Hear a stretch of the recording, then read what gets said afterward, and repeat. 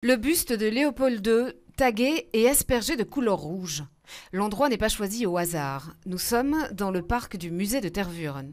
Je comprends tout à fait. Ce que je trouve un peu dommage, c'est que les statues en soi, il y a toute une discussion partout dans le monde sur le futur des statues historiques. Il faut les garder, est-ce qu'il faut les contextualiser? Pour moi, le plus important, c'est d'en parler dans les écoles, dans l'éducation et avoir un débat national sur ce passé colonial. Ces derniers jours, plusieurs actes similaires se sont produits en Belgique. Aujourd'hui, une pétition circule. Ses initiateurs, qui préfèrent rester anonymes, s'adressent à la ville de Bruxelles. Ils demandent le retrait des statues de Léopold II de l'espace public bruxellois, à commencer par celle-ci, place du Trône.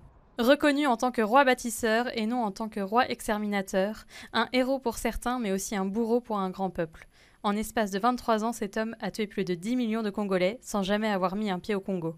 Le texte suscite un élan de soutien avec près de 42 800 signatures, comme si la vague de protestations soulevée par la mort de George Floyd aux États-Unis avait ravivé chez nous le débat sur la mémoire coloniale. Déboulonner toutes les statues, certaines doivent l'être, mais c'est la contextualisation qui est importante, répondent des associations actives sur le terrain qui attendent que la ville de Bruxelles prenne position.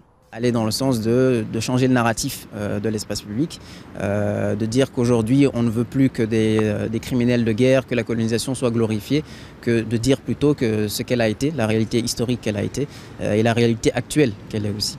Le bourgmestre de la ville de Bruxelles, Philippe Claus, nous répond que pour lui, le débat doit être mené au niveau national. En attendant, il devrait être abordé lundi au conseil communal.